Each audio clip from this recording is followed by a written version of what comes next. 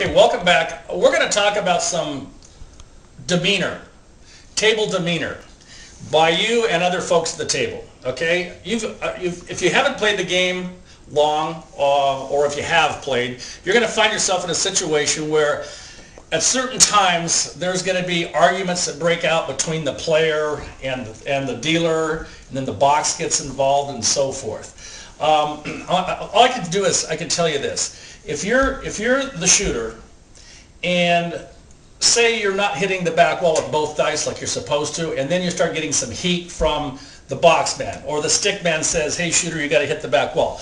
All you do is smile and nod, accept the fact. Don't sit there and argue with them and say, well, I did hit the back wall, blah, blah, blah, and you start an argument, because I guarantee you, no matter what the case is, you're going to lose every argument, okay? So what you need to do is just be polite, treat the dealers, treat the box, treat everybody like you want to be treated. So you go in there with the proper attitude.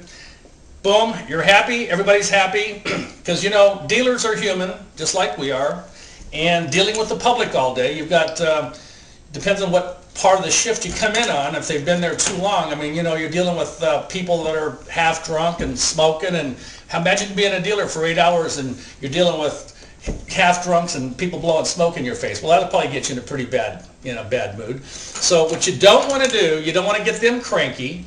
And you want to play the game, you want to play it correctly, so follow the rules and don't get into arguments with them. And here's another situation. Say you're not the shooter. There's a guy down here and an argument breaks out because he thought he should have got paid more money. So basically that stops the game, stops the flow, stops the energy, stops the rhythm. Now they're arguing down here, what's up? So now the dealers are getting, kind of foul. The box man's a little PO'd.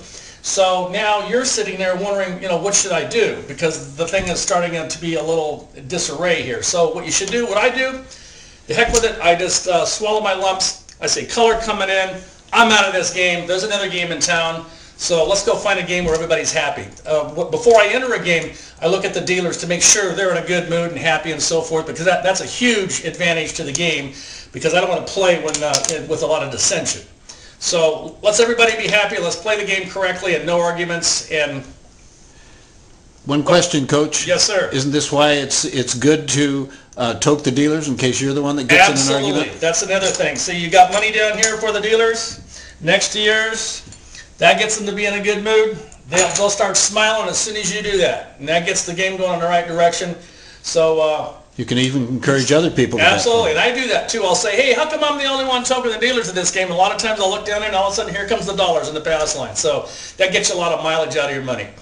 So, okay, great. Thank you for your time, and we'll see you on the next one.